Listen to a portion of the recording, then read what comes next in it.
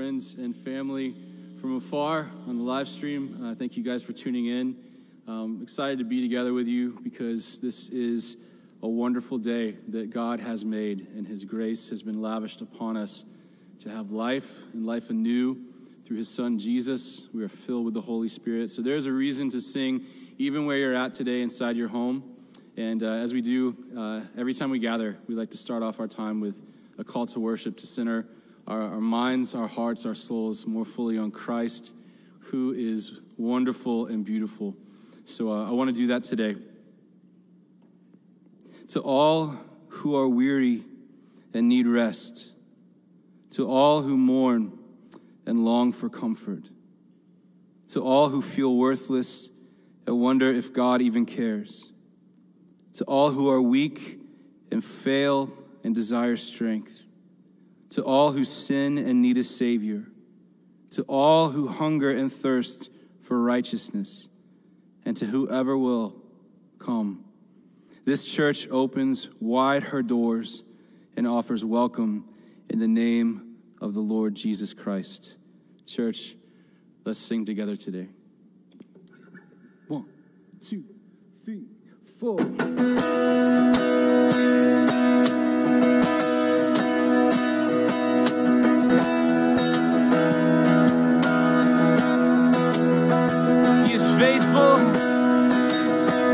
Steadfast, he does not fail, and he is good. Be reminded today.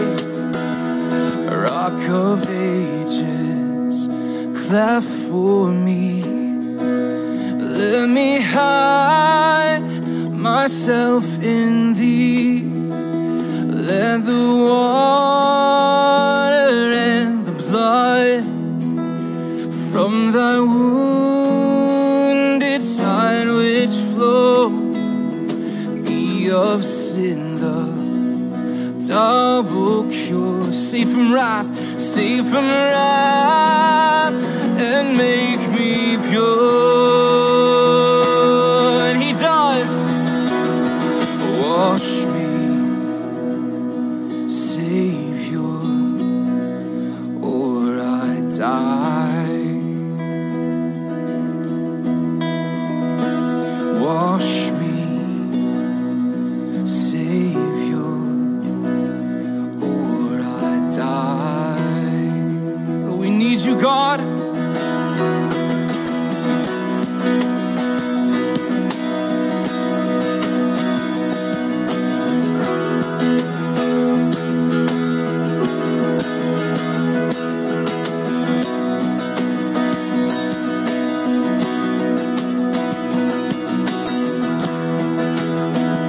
Not the labor of my hands, not the labor of my hands can fulfill thy lost demands. Could my zeal no respite know? Could my tears forever flow? Oh, for sin could not atone. Thou must save, and thou alone. Wash me, Savior, or I die. Wash me, Savior,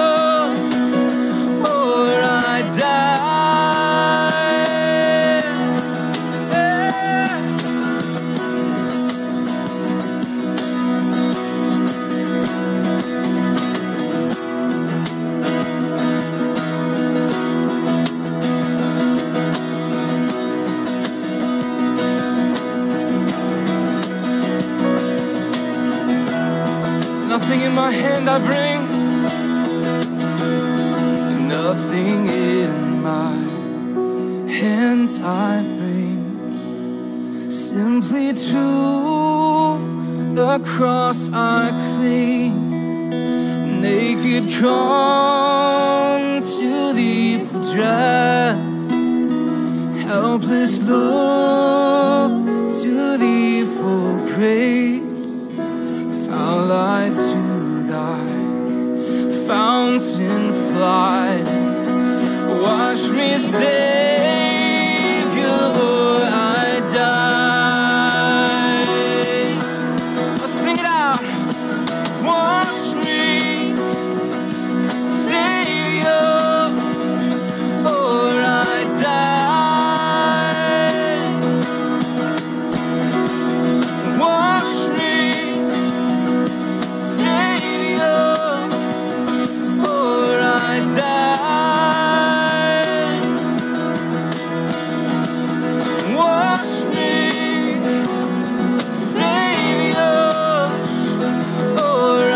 die.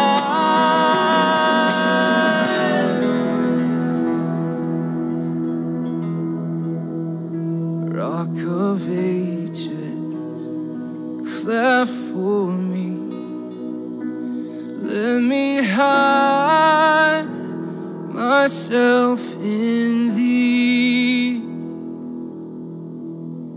As you hide us,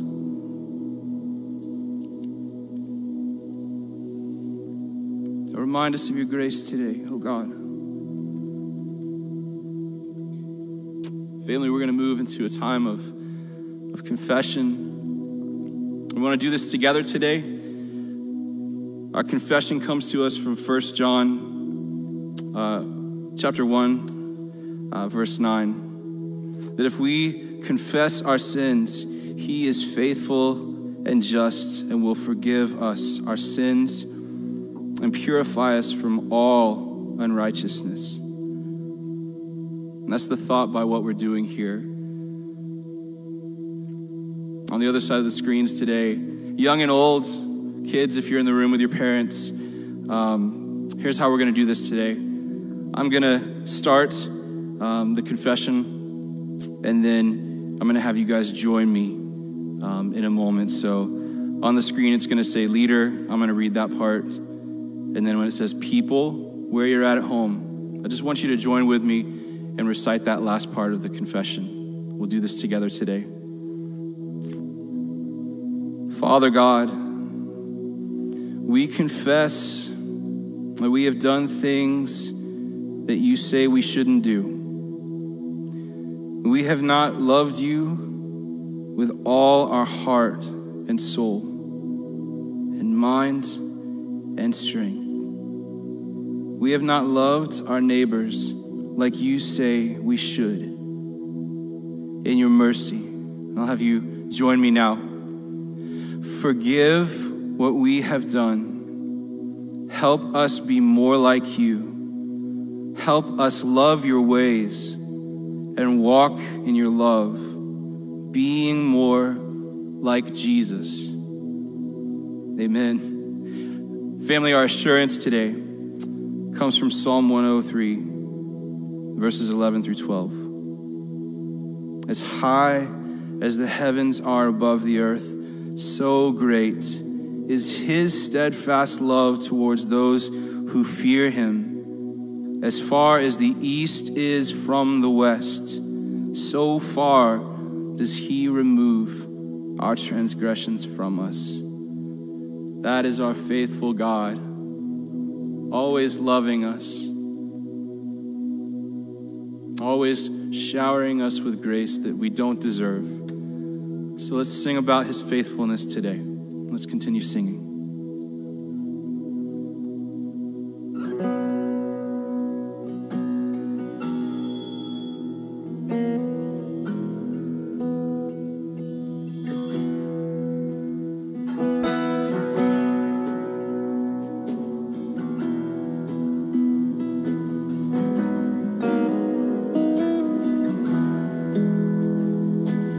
Great is thy faithfulness.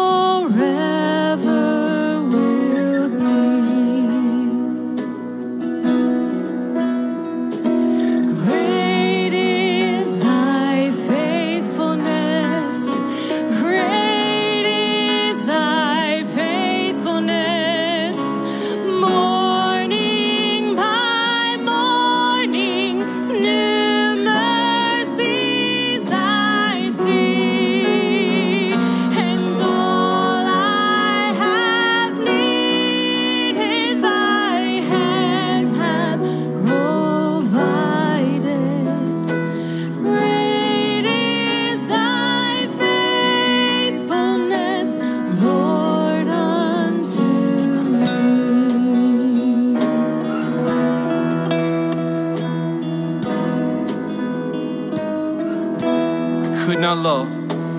I could not love thee, so blind and unfeeling. Covenant promises fell not to me. Then without warning, desire or deserving, I found my treasure, my pleasure in thee. Great is thy faithfulness. Great is thy faithfulness. Great is thy faithfulness. Morning by morning, new mercies I see. And all I have needed, thy hand hath provided. Great is thy faithfulness, Lord, unto me.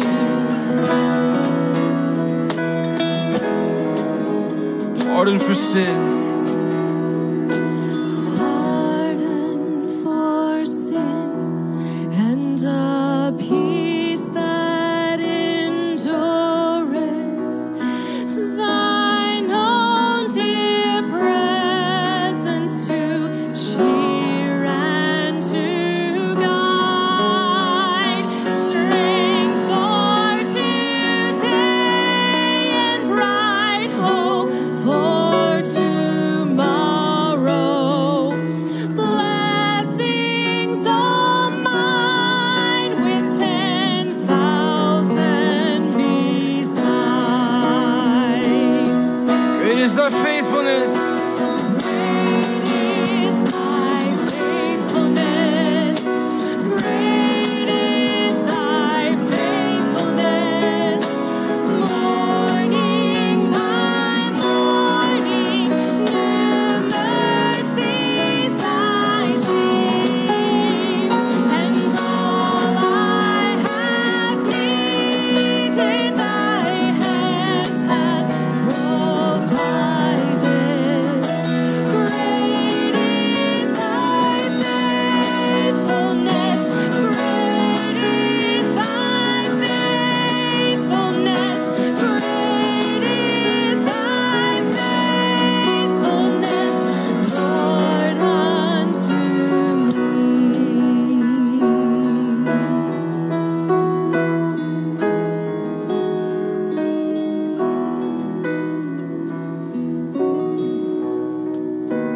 Heavenly Father, you are worthy of all praise.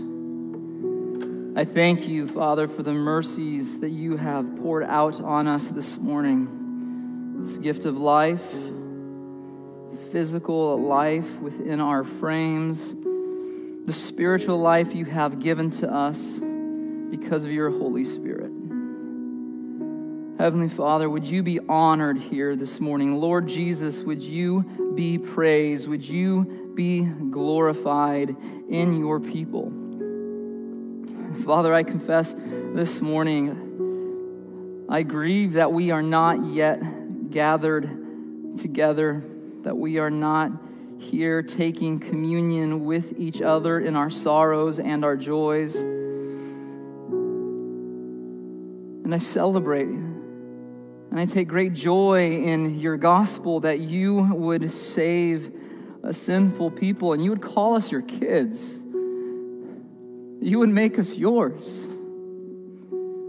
And so, Heavenly Father, this day as we open up your word, would we participate in the ministry that you are doing through your Son, Jesus Christ? Would you open up our hearts? Would you soften them?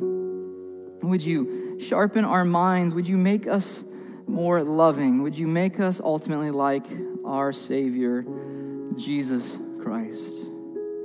We love you.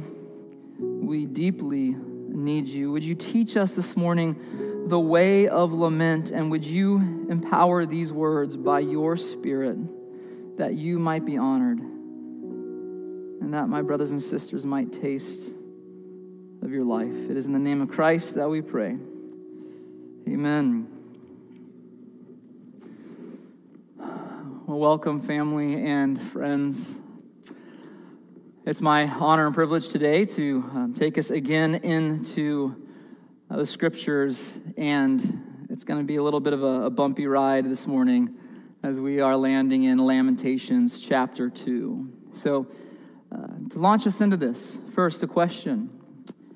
Have you ever been angry? Have you ever looked out on the world around us and seen something that has grieved you, that has lit the fuse of anger within you? Now, I know that's an absurd question, right? Of course. Of course. But has that anger ever been righteous? Has it ever been a good and actually a beautiful thing, a healthy thing? Has it ever been unrighteous, a bent thing, a broken thing, a selfish thing? Can anger ever be good? Anger is actually a part of lament, and it's important for us to acknowledge this, I think. Sadness and anger are often intertwined at the deepest of levels. Their roots, they run together, and if I were to take a guess, I would guess that we have many things to lament in this season of life that we are in, but I would also guess that many of us have experienced anger as we look upon the social unrest within our nation, as we experience the ramifications of COVID-19, as we live in lockdown, as we see protests and riots and corruption, as we see all of these things. I know there's anger in so many of us. And so today, we're going to look at anger, we're going to look at justice, we're going to look at mercy, and we're going to look at lament and ask that God would open our eyes as we do. So let's pick up from last week. Last week we saw that the curtain rose on the dimly lit and smoldering stage of the book of Lamentations. And there we saw the city of Jerusalem destroyed in 587 BC. And onto this stage walks the poet narrator, telling us of this sad, sad story of what happened to God's city and God's people. And then the spotlight moves, and it lands on a weeping woman. And this weeping woman, she is the daughter of Zion, the city of Jerusalem personified. And she speaks in first person about her ruin. She shares her sorrow with us. And so last week we launched into the way of lament. Lament, a language that is foreign for much of the Western world and much of the Western church. And the reality is, if we're going to be healthy apprentices of Jesus, we need to walk the way of lament. We need to acknowledge the ruin and the reality of the hurt around us, and we need to turn to God for redemption, for restoration of all things. And so before we go into our text here, let me just define lament as we talked about it last week. Remember, lament is prayer that spills from wounds. It is trust seen through the ravages of trauma. It is pain turned into prayer as an act of trust in a faithful God. Lament is pain turned into prayer as an act of trust in a faithful God. And so that's what we're going to look at today, this trust in a faithful God. But the question smolders before us, how? How and why? If God is a faithful God, then why in the world was Jerusalem so radically destroyed and the people coming to ruin in the way that we see in the book of Lamentations? How is this possible? And if you recall, the very first word of the book of Lamentations in Hebrew is echa, which means how. How in the world is this possible? And that word shows up again here at the start of chapter 2 today, echa, how. How has this happened? And so we're going to read chapter 2. Now, as we do, I just want to let you know, we're going to read the entirety of chapter 2. And it's going to be rough. There's some really raw, painful, unsettling things in here. But I ask that you would actively listen, and that the majority of what God would do this morning by His Spirit would come through the reading of His holy word. So, into Lamentations chapter 2. Here's the word of the Lord. How the Lord in His anger has set the daughter of Zion under a cloud. He has cast down from heaven to earth the splendor of Israel. He has not remembered His footstool in the day of His anger. The Lord has swallowed up without mercy all the habitations of Jacob. In His wrath, He has broken down the strongholds of the daughter of Judah. He has brought down to the ground in dishonor the kingdom and its rulers. He has cut down in fierce anger all the might of Israel. He has withdrawn from them His right hand in the face of the enemy. He is burned like a flaming fire in Jacob, consuming all around. He has bent His bow like an enemy, with His right hand set like a foe, and He has killed all who were delightful in our eyes. In the tent of the daughter of Zion, He has poured out His fury like fire. The Lord has become like an enemy. He has swallowed up Israel. He has swallowed up all its palaces. He has laid in ruins its strongholds, and He has multiplied in the daughter of Judah mourning and lamentation. He has laid waste His booth like a garden, laid it in ruins, His meeting place. The Lord has made Zion forget festival and Sabbath, and in His fierce indignation has spurned king and priest. The Lord has scorned His altar, disowned His sanctuary. He has delivered into the hand of the enemy the walls of her palaces. They raised a clamor in the house of the Lord as on the day of festival. The Lord determined to lay in ruins the wall of the daughter of Zion. He stretched out the measuring line. He did not restrain His hand from destroying. He caused rampart and wall to lament. They languished together. Her gates have sunk into the ground. He has ruined and broken her bars. Her king and princesses are among the nations. The law is no more, and her prophets find no vision from the Lord. The elders of the daughter of Zion sit on the ground in silence. They have thrown dust on their heads and put on sackcloth. The young women of Jerusalem have bowed their heads to the ground. My eyes are spent with weeping. My stomach churns. My bile is poured out to the ground because of the destruction of the daughter of my people, because infants and babies faint in the streets of the city. They cry to their mothers, "Where is bread and wine?" as they faint like a wounded man in the streets of the city, as their life is poured out on their mother's bosom. What can I say for you? To what compare you, O daughter of Jerusalem? What can I liken to you that I may comfort you? O virgin daughter of Zion, for your ruin is vast as the sea. Who can heal you? Your prophets have seen for you false and deceptive visions. They have not exposed your iniquity to restore your fortunes, but have seen for you oracles that are false and misleading. All who pass along the way clap their hands at you. They hiss and they wag their heads at the daughter of Jerusalem. Is this the city that was called the perfection of beauty, the joy of all the earth? All your enemies rail against you. They hiss, they gnash their teeth, they cry, "We have swallowed her. Ah, this is the day we longed for. Now we have it and we see it." The Lord has done what He purposed. He has carried out His word, which He commanded long ago. He has thrown down without pity. He has made the enemy rejoice over you and exalted the might of your foes.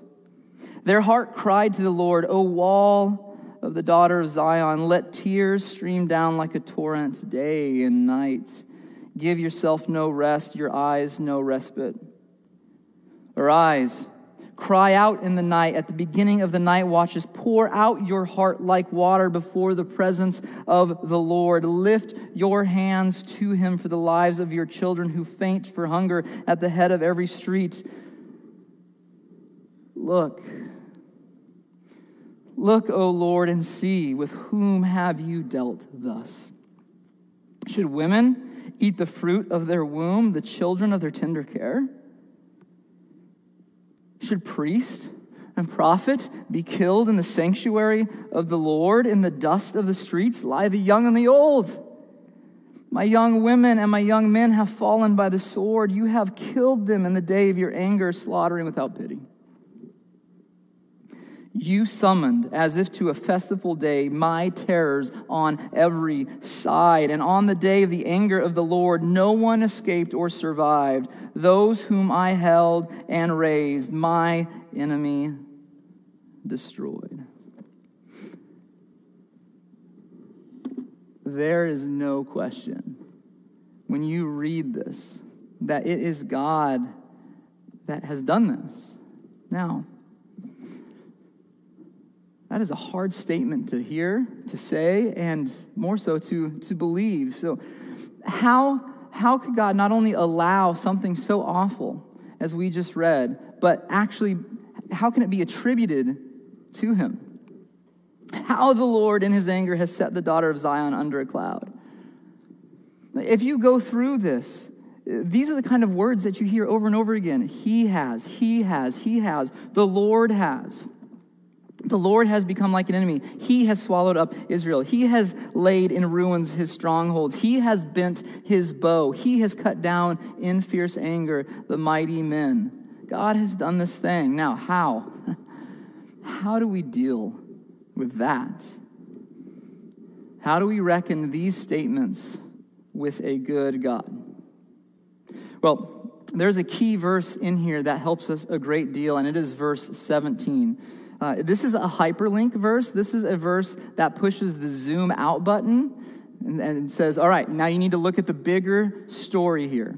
It's a verse that calls us to remember something. And here's the verse that I'm speaking of. Verse 17, here's what it says. The Lord has done what he purposed. He has carried out his word, which he commanded long ago. He has thrown down without pity. He has made the enemy rejoice over you and exalted the might of your foes.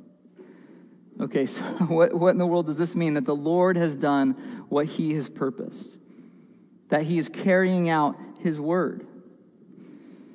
So again, this is where we need to zoom out and see Lamentations in light of the whole story, the arc of redemption that runs from Genesis to Revelation. And here's the deal. When reading Scripture, we always need to see the story that we're in light of the greater story. And if we don't do that, we end up misreading who God is. And so here in verse 17, it leads us back to an incredible verse that we've talked a lot about, but we need to get it deep in our bones. So back to Exodus 34 we go for just a minute. And here, at this point in the story, God has graciously, divinely self-disclosed himself to Moses. He says, this is what I am like. And here's what he says. Exodus 34, verses 6 through 7. The Lord, a God merciful and gracious, slow to anger and abounding in steadfast love and faithfulness, keeping steadfast love for thousands, forgiving iniquity and transgression and sin, but who will by no means clear the guilty, visiting the iniquity of the fathers on the children and the children's children to the third and fourth generation. In short, God is perfectly just. God is perfectly merciful and compassionate. He, in his perfections, is both. He is not trigger happy, and he is not apathetic. This is good news. We want justice. We want a God who is just. We want mercy. We want a God who is merciful because we need it, because we ourselves do evil. And it is carved into the very architecture of our hearts, this cry for justice, right? Just look out at the protests, at the signs, the speeches, the tweets, the memes, the calls for action that flood our media, and you see examples of this desire for justice. When a corrupt judge lets a murderer off the hook, what do we cry out? It's not right. It's unjust. We need justice. When someone has abused somebody and their wealth and their influence gets them off the hook, we cry out. This righteous indignation rises in us, and we go, it's not right. It's not right that this is happening. When racism shows its evil ways and hurts those who are image bearers, right? We have this cry for us that rises up. It's not just. Justice needs to be seen. In anger against that which is wrong, that which is hurtful, that which is destructive, it wells up within the human soul. And do you know why? It's because we're made in the image of this God who is perfectly just, who is perfectly merciful. And in chapter 2 of Lamentations, we see the judgment of this just God, and we hear the word anger. So how do we understand this? Again, let's look at Scripture in light of Scripture. So let's turn to Deuteronomy 28. This is a really key passage in the story here. Here's the deal. Here's what's going on at this point. The people of God have been freed from slavery. They've wandered through the wilderness. Moses is about to pass, and he's giving his last words. And he's saying, here's how you are to live in the promised land. Here's the rules of engagement. Here's how to live in a life where you love God and love one another. And so this is the first 14 verses. I'm not going to read those right now. I'm going to skip to the fun stuff, the curses. All right? So this passage is often called the blessings and the curses. And then Moses basically says, but look, if you live against the grain of a God who's love, like if you live against the grain of a God who is for you and for each other, here's what's going to happen. If you choose idolatry and injustice, if you choose not to love God, in reality, if you choose not to love each other, it's going to go really badly. Things will get dislocated. Things will hurt. Now, I don't have time to read it all, but let's listen to a portion of this judgment stuff. And I know this is heavy, but we need a way to process through all the heaviness that we are receiving from our news feeds. And we don't need to just check out and just like paste the plastic smile over and say, well, everything's going to be okay. We need to process the heaviness and rawness of this world with some of the heaviness and rawness that we see in Scripture, which will help heal us. So here's Deuteronomy 28. I'll start at verse 47. Listen to these words. I think you're going to find them rather familiar. Because you did not serve the Lord your God with joyfulness and gladness of heart, because of the abundance of all things, therefore you shall serve your enemies, whom the Lord will send against you, in hunger and in thirst, in nakedness and lacking everything. And he will put a yoke of iron on your neck until he has destroyed you. The Lord will bring a nation against you from far away, from the end of the earth, swooping down like the eagle, a nation whose language you do not understand, a hard-faced nation who shall not respect the old or show mercy to the young. Does that sound familiar? Okay, let's keep going. Verse 51. This nation, shall eat the offspring of your cattle and the fruit of your ground until you are destroyed. It also shall not leave you grain, wine, or oil, the increase of your herds, or the young of your flock, until they have caused you to perish. They shall besiege you in all your towns, until your high and fortified walls, in which you trusted, come down throughout all your land. And they shall besiege you in all your towns throughout all your land, which the Lord your God has given you. And you shall eat the fruit of your womb, the flesh of your sons and daughters, whom the Lord your God has given you in the siege and in the distress with which your enemies shall distress you. Come on, that is brutal. That is brutal. And did you catch these hyperlinks here? The resonance with Lamentations 2. The nation from far away, what nation is that? That's Babylon, whose language you don't know, the babble of Babylon. Here they come. And it says, that nation shall eat the offspring of your cattle, the fruit of the ground, until you are destroyed. The destruction of the city of Jerusalem took 2 years. The Babylonians circled the city. They cut off all food supplies to starve the people to death, to the point where cannibalism happened within the city walls, which is why it talks about it here and in Lamentations chapter 2, verse 20. All of this was warned against. The people were told this. Now, see how injustice and see how idolatry, not living in relation with reality, dissolves society to this point of just absolute brokenness and disintegration, where instead of caring for the young, they're being devoured. Now, I want you to think through something here with me. So I have a question. How many years between God rescuing his people from slavery, the Exodus, and then telling them how to live this good life? How many years from the Exodus to the exile, to the city of Jerusalem being destroyed and the people going off into exile? How many years do you think pass in between? 700 plus years. Almost 3 times as long as the United States has been a nation. 700 plus years of people trusting in terrible gods, of committing acts of injustice and abuse towards each other, of taking advantage of the vulnerable and the poor, of entering into war and trusting in weapons rather than trusting in a God of love and care. So what does this tell us? Well, a few things. God is merciful and patient. 700 years. This God is patient. He is just. And it is God's goodness. It is his justness, his faithfulness that sees to the destruction of Jerusalem. And that's a bizarre sounding statement.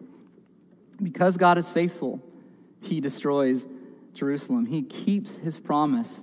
He says, I will not allow wickedness to go on. God's anger, by the way, is never uneven. It's never unhinged like ours is. It's always in relation to the injustice and the idolatry committed. And God gives warning and instruction time and time again, like a good parent who keeps telling their kid, don't jump off the chair that way or don't be leaning backwards, because that parent knows what's going to happen. He keeps giving warning and instruction. And we see this in Jeremiah. Right? So Jeremiah is most likely the author of the book of Lamentations. And I want to read just another portion of Scripture, because I want us to tie large swaths of Scripture together to see how this whole story plays out. Listen to this. Jeremiah 32, verses 28 and on. Here's Jeremiah telling the people what's going on. He says, Behold, the Lord, behold, I am giving this city into the hands of the Chaldeans, that's the Babylonians, and into the hand of Nebuchadnezzar, king of Babylon, and he's going to conquer it. The Chaldeans who are fighting against the city shall come and set the city on fire, burn it with the houses on whose roofs offerings have been made to Baal, a terrible god who destroyed people. They're worshiping him in the city there. And then the drink offerings that have been poured out to other gods, it's provoked me to anger. For the children of Israel and the children of Judah have done nothing but evil in my sight from their youth. The children of Israel have done nothing but provoke me to anger by the works of their hands, how they act towards other people, the way they live their lives. This city has aroused my anger and wrath from the day it was built to this day, so that I will remove it from my sight. Because of all the evil of the children of Israel and the children of Judah that they did to provoke me to anger, their kings, their officials, their priests, and their prophets, and the men of Judah, and the inhabitants of Jerusalem. This is everybody. They have turned to me their back and not their face, and though I have taught them persistently, they have not listened to receive instruction. God, as a good parent, kept pleading with them, turn from the things that will devour you. And they turned their back on him. In short, God is extremely patient, extremely compassionate, merciful, and just. He was patient with those who refused him, but justice came in due time. And Lamentations teaches us this faithfulness. Verses 17, remember, God has done what he said he would if his people would forsake him. So in other words, God's anger and his judgment are right. God is not okay with people living disconnected from reality and worshiping false gods that will devour them. God is not okay with injustice. God is not okay with sex trafficking. God is not okay with slavery. God is not okay with people trusting in power and trusting in violence and trusting in wealth and trusting in pleasure. He is not okay with exploiting the vulnerable. He is not okay with the killing of babies. He is not okay with selfish concern that turns a blind eye to the poor and marginalized. He is not okay with corrupt authorities, crooked politicians, or crooked priests. He's not okay with murder. He's not okay with bigotry. He is not okay with the perversity of racism. In his goodness, I want to emphasize that word, in his goodness, God will judge the evil of idolatry and the evil of injustice. And now I ask you something. I want you to go somewhere with me here for a moment. As we look out on our news feeds and as we look at our city streets and we hear collective cries for justice, as we look around and see all of the anger, right, that's bubbling up, whether righteous or whether unrighteous, how can we, with any consistency, with any intellectual integrity, use the idea of a God who brings judgment as a reason not to trust him? How often it's heard, well, a loving God should be tolerant, right? Not that Old Testament God who's judgmental. And see, here we run into a deep irrationality, this deep strain of insanity that permeates our world. A God of judgment who gets angry, like in the Old Testament, is said to be a God not worthy of our worship. He's not so tolerant, so he's not so loving, so he's not getting my worship, and we throw him away in that broken line of logic. Yet, hold that there, yet in our finitude, right, and our frailty, we claim righteous anger on a daily basis and seek judgment for those that we feel are in the wrong, and we cancel people in a moment because we judge them as unjust. We unleash verbal fury of our own wrath on those of some opposing political party or some opposing stance, and then we tout a tolerance as the summit moral virtue. And yet we won't tolerate what we think is wrong. And here we are with short fuses and itchy trigger fingers, just hop on social media. So, okay, what do we do as apprentices of Jesus in this crazy world? Well, one, we first make a move into lament, and we turn our anger. We hand our anger and we hand our sorrow, when there's plenty of both. We hand them to God, and we walk the way of lament. Because one of the reasons why lament is so powerful, why lament is so profound, is lament is an expression of our desire for justice and for our need for mercy. Lament is simultaneously an expression of our desire for justice. God, how? And an expression of our need for mercy, going, God, we need help. It's an act of faith that trusts God to be both just and merciful. And here's what happens when we have a desire for justice and an impulse for mercy, but we tackle those in a without God kind of way. We end up creating a system of oppressed and oppressor, and then the oppressed becomes the oppressor, and the oppressor then becomes the oppressed, and on the cycle goes, because we can't mete out the mercy and the true justice that needs to be meted out on our own human strength. And so we tear the world apart, seeking justice and mercy when we seek them without God. Now, that said, God is right in his mercy. God is right in his judgments. And some of us now need to hear this. Just because God is right in his judgments doesn't mean we shouldn't grieve when there's difficulty in this world, or grieve his right judgments.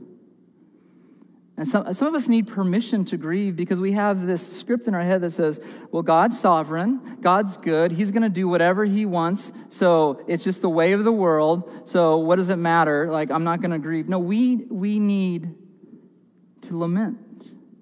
And I'll say it this way, just because God is right in all that he does, and even though we may be given a why for what has happened, like with Jerusalem in the book of Lamentations, it does not mean we don't need to work through the grief and walk the way of lament.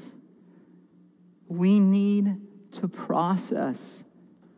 We need to walk through it. And if we don't process it in a healthy way by taking that anger and sorrow to God, we're going to process it in an unhealthy way. And we're going to beat other people up with it. Lament dignifies human suffering, and it honors God as both just and merciful. And so when we don't engage in it, God is not honored, and our suffering, honestly, isn't honored. It just rages all the more. So lament helps us to process grief, to process anger. And here's the key. It helps us to process grief and anger in the place where justice and mercy truly meet. Lament takes us to the place where mercy ministers to our soul and true justice is actualized, and it's not a hypothetical, floaty ideal. And that place where justice and mercy meet is the cross of Jesus Christ. Listen to these words from the Apostle Paul, who himself committed acts of injustice, acts of violence against the innocent. Yet he drank deeply from the wells of the mercy that Christ has provided. Listen to his words in Romans chapter 5, 6 through 11, and let the gospel heal you where you sit. He says this, he says, for while we were still weak, at the right time, Christ died for the ungodly. He doesn't pit the world into two camps, like, he didn't die for us, he died for them. For while we were still weak, at the right time, Christ died for the ungodly. For one will scarcely die for a righteous person, though perhaps for a good person one would dare even to die. But God shows his love for us in that while we were still sinners, Christ died for us.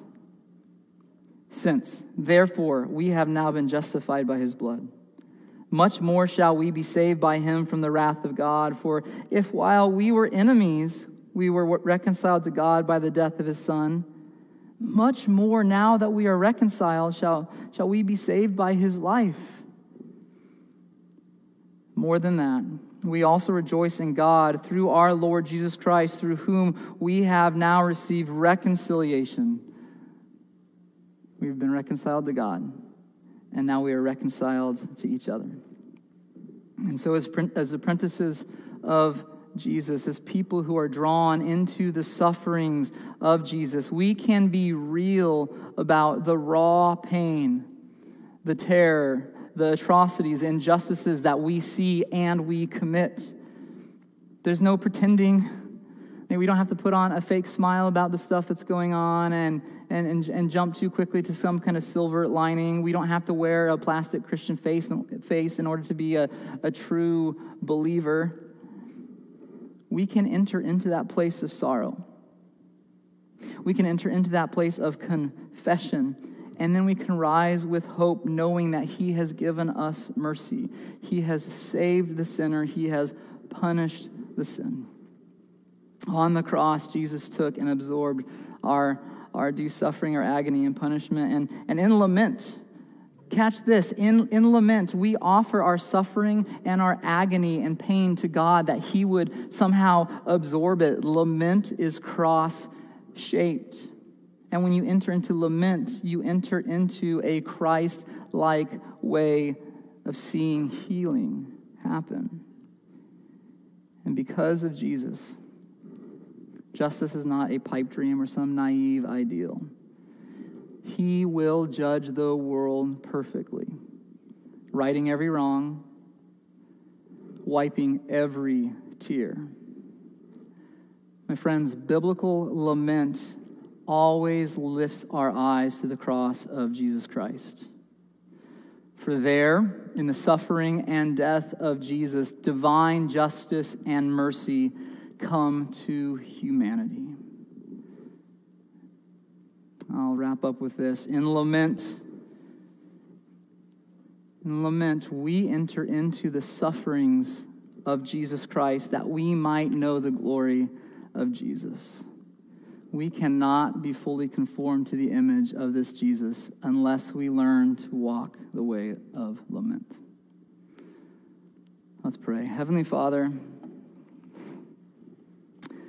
well, one, I ask for your grace that though this is a heavy sermon with some rough words in a rough and heavy time, that what we leave with is actually a sense of grace. That this Christian faith deals with the muddle. It deals with the mess. God, it deals with our grief. And it doesn't call us to check our tears at the door and pretend that things aren't the way they are. It acknowledges reality. And then it offers a true hope, a way forward that we can then enter back into the world. Yes, with wounds and scars, but with joy, knowing that one day you will wipe every tear. And God, we need that hope right now as a church family, as a nation, as a world whose bones are groaning. So Lord Jesus, would you be honored and glorified? Would we walk out of here today, would all my brothers and sisters in their homes, wherever they are, enter into the rest of their day with the buoyancy of grace and hope, lifting them up. We love you, Lord Jesus. Thank you for all that you've done, all that you continue to do through your church by the power of your Spirit, and all that you will do to make all things right. It is in your precious name that we pray. Amen. Let's continue to worship through song.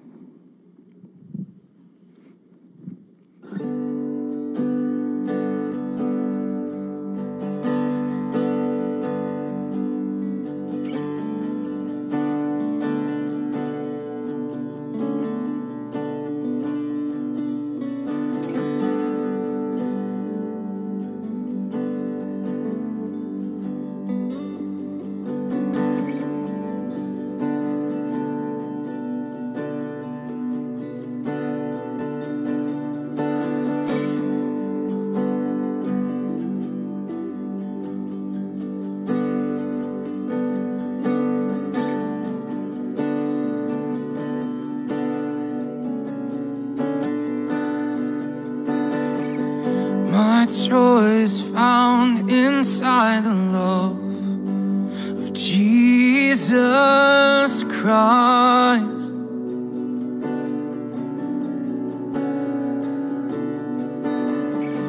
My joy is found inside the love of Jesus Christ. In Christ we have all we need. In Christ we have all we need.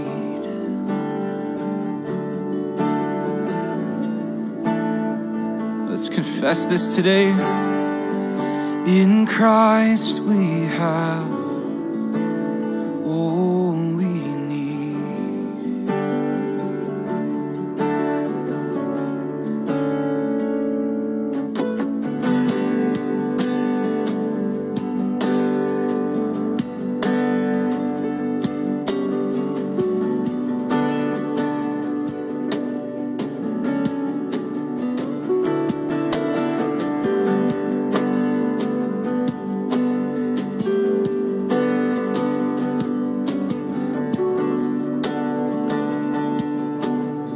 My hope is found inside the work.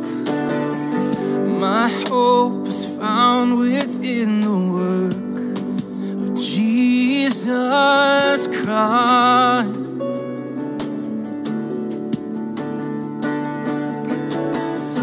My hope is found within the work of Jesus Christ. In Christ we have all we need. In Christ we have all we need. This is so true. In Christ we have all we need.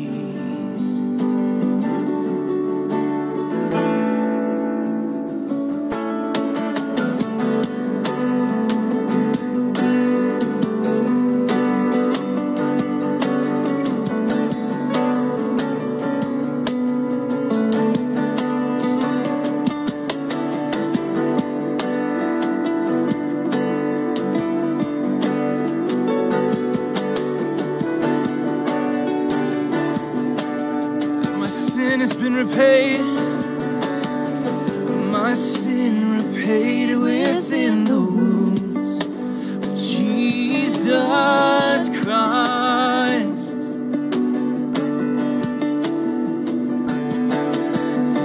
My sin repaid within the wounds of Jesus Christ. My life is found. My life is found inside the life of Jesus Christ. My life is found inside the life of Jesus Christ.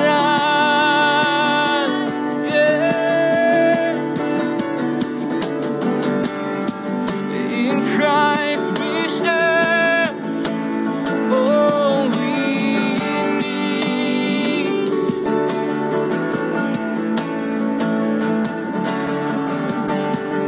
In Christ we have all we need. Yes, we do.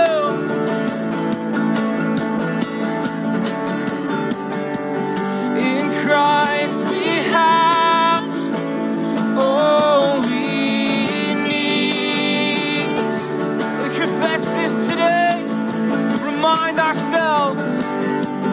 In Christ we have all we need.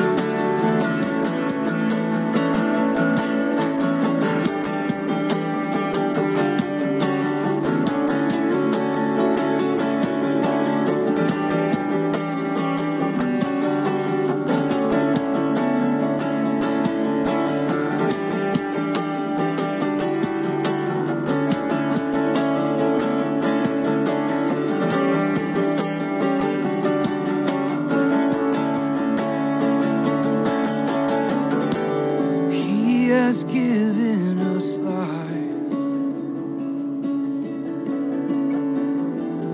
restored and made new. He has given us life. Yes, He has. Restored and Thank you, Jesus.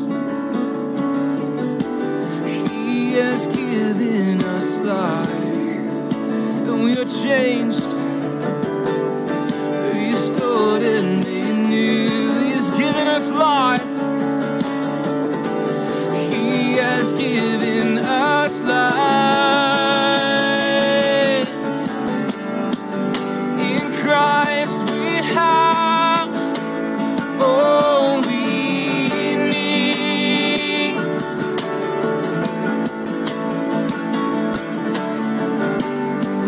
In Christ we have all we need. Help us believe this today, Father. In Christ we have all we need.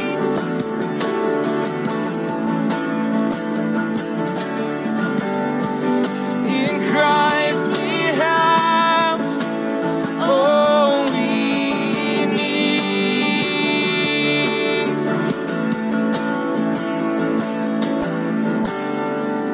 In Christ we have all we need. Sing that one more time. Help us believe this. In Christ we have all we need. Church, we are family, which makes this moment right now so sweet and challenging for us. At this point, I want to call up some dear friends of mine, the Lindstrom family. Come on up, guys.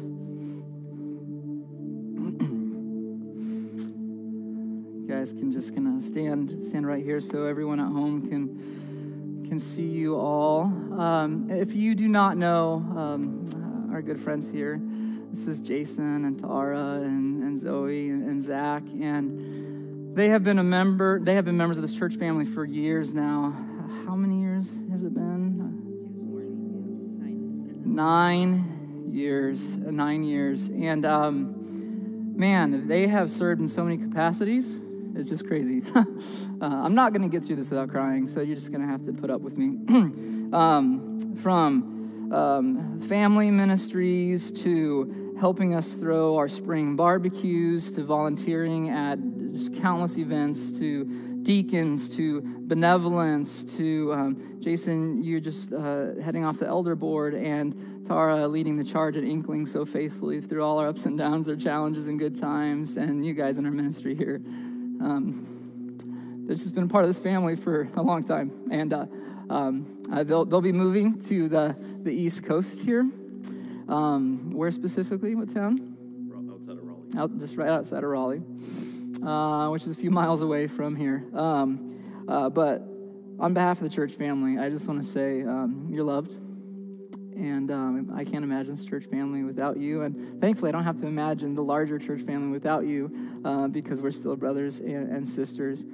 I want to thank you for your years of service and just sticking with it and being faithful, even when it was not easy, even when it was painful, and it came at a great cost to you. So thank you for showing me Christ, and it is a great honor to know you all and to send you off with a blessing on behalf of the church family. So wherever you are, I pray that you would join us now as we bless the Lindstroms, as God takes them further up and further into their next season of faithfulness. So let's pray. Heavenly Father, we call you Father, knowing that you've made us your kids. And so here before me and everyone else are our brothers and sisters.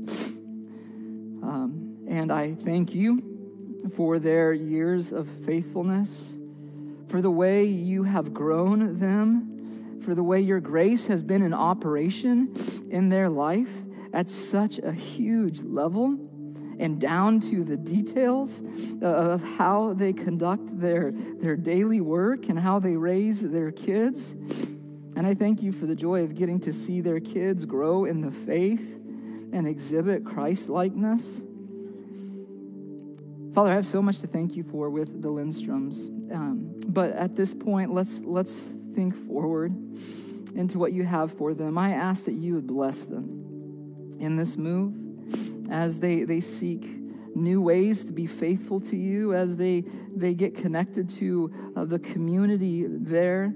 Would you bless them? Would your face shine upon them? Would you show them new, greater glories of knowing Christ as Savior? And would the world around them smell the fragrance of Christ because of the sacrificial way that they live? So, Lord, would you be honored in all that they say, they do, and think?